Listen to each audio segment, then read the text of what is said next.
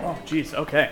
So we're talking up close and personal with the candidates. The official makeup doer-upper for the candidates here tonight.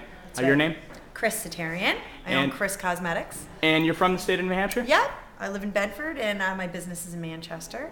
And most importantly, you've dealt with the big guys. The big guns. So the presidential candidates you traveled for CNN? I've been doing this for 21 years. And I just spent the last 20 months traveling as CNN's chief of makeup for special events, which included about 16 presidential debates all over the country, ending with both conventions. It was a 17-day stretch working the platform for CNN. And who was the most interesting person that you applied makeup to? They're all interesting. They're politicians. What made you get into this industry? I kind of fell into it. I used to be a model a long time ago, and I entered the Miss New Hampshire pageant, and for scholarship money for school, that is. I wanted to get my master's degree in international business, and ended up winning, and sort of got a reputation as a makeup girl because I really knew how to do my makeup. And I kind of went with that nickname and turned it into a business, took my marketing degree and my talent with makeup and turned it into a business 21 years ago. And within 4 or 5 years after starting, I was traveling with the White House. And my first gig was traveling with Pat Buchanan on his campaign in 1991. And he, of course, had a show on CNN, Crossfire.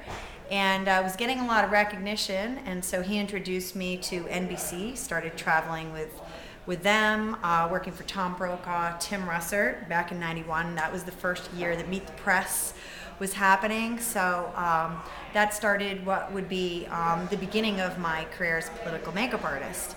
And I've worked on every single presidential candidate in the past 4 elections. So I've had the best career, and I get to live in New Hampshire, which is a great state.